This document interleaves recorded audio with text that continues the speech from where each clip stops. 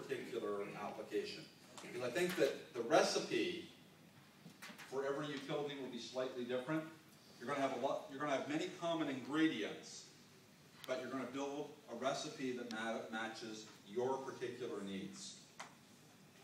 So I think you use WiMAX in the smart grid because you're looking for versatility, you're looking for carrier grade performance and reliability. You've got the ability to support multiple applications over the technology. It is a standards-based approach, not necessarily a standards-compliant approach that's necessary. You can get the range. In Ontario, we're doing 28-kilometer links for Hydro One to get out to various substations.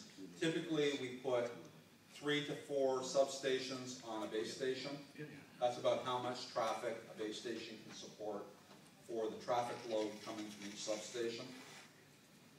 There's a bunch of different applications for residential, business, generation, mobile assets, emergency.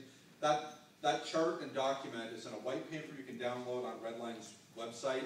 If you go to the landing page for energy and utilities, there's a white paper request there. You can download a white paper that we wrote based upon the lessons from the City of Toronto and from Hydro One and from a co-op SCI REMEC, a co-op based in the Midwest here in the U.S.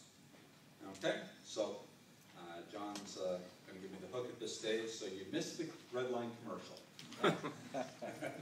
Thanks.